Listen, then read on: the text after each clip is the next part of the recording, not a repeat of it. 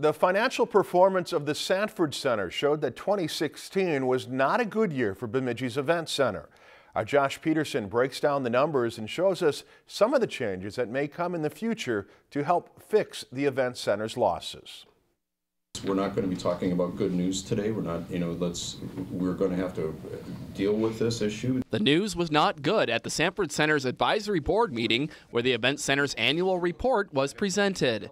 The financial profit and loss report for 2016 showed the most loss in event expenses. The Sanford Center's management company VenueWorks says that overbooking was a contributing factor. Last year we did multiple concerts, and towards the end of the season we had concerts there was 4 concerts in October and November and early November, and they weren't well attended.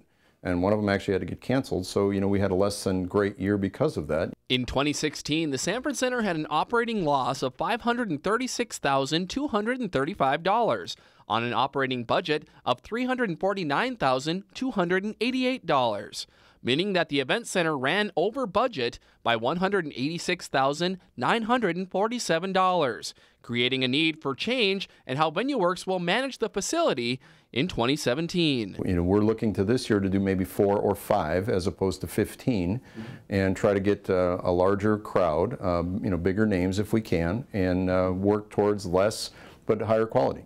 For the city of Bemidji, making the Event Center a success is top priority in hopes of getting a proposed hospitality tax off the ground, so the Event Center would not have to operate off money from property taxes.